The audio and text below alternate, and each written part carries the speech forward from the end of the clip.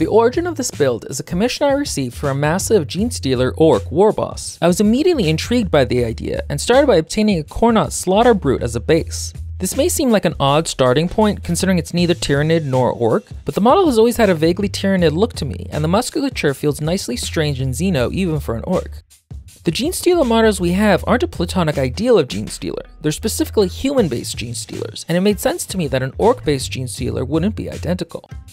I started by snapping apart his legs into separate pieces. Since the Slaughter Brute's original legs are digidegrade, I knew I'd need to cut them off at the knee. I scored the line of muscle, then pulled it apart. For the shin, I'm using the same defiler leg I have for several of my other huge Orc builds. It has a really tough and powerful look, and in this case is the right length. I used Procreate to attach it below the knee, glued on plates of plastic hard to hide the hollow in the middle, then used a stomp a toe as a foot. With legs worked out, I attached the front chest portion of the Slaughter Brute. The original Slaughter Brute's chest is angled a lot lower and more forward, so Procreate was necessary to adjust it. I'm going to skip a lot of steps following this, where I created a scaffold of plastic and glued on the sides of a Death Dread at an attempt at power armor, because I ended up liking none of it. My original plan was to essentially copy the back of my mega armored Warboss from a bit ago, but the problem is that this boss's chest is a lot broader and there's no good connection point at the sides, so the sides of the Death Dread armor just looked weirder. I decided to start the chest portion over from scratch, this time with the back glued on.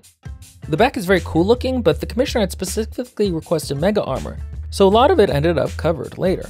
The commissioner had specifically requested a massive Tyranid weapon, so I picked this one from the Carnifex kit and used green stuff to attach it at the elbow to one of the Slaughter Brute's arms. I put it up against the Warboss's body and realized the Slaughter Brute's upper arms were simply going to be too spindly, which was annoying because I really liked their spiky designs. So instead of trying to source arms from elsewhere, I simply molded and grew the arms into about twice their previous size.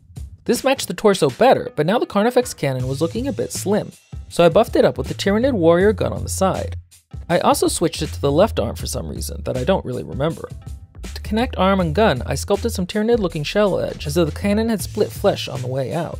For his power claw, I originally had the idea of using the arm from a Morkarnaut to circle the forearm of the Slaughter Brute.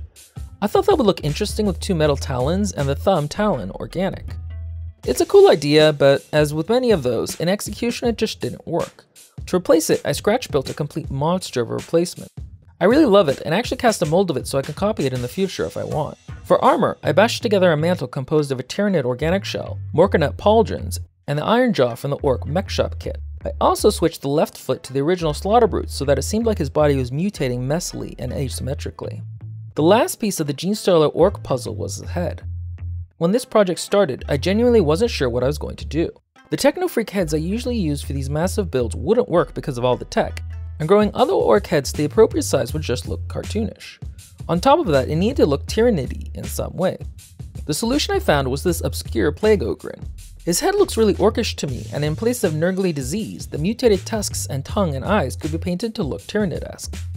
The head was too small, but I grew it into this. I glued it in place so he's looking off towards some target mid-roar. And with that, this commission was ready to go off and await the ravenous hunger of the star gods. I'm really pleased with how he turned out, and I think he hits a nice balance between Orc and Tyranid, an Orc with Genestealer mutations bursting from him. He's also the largest Warboss I've crafted so far, though that really wasn't my goal. If you liked this video, hit the like button, subscribe, or check out some of my other conversions. Thanks for watching.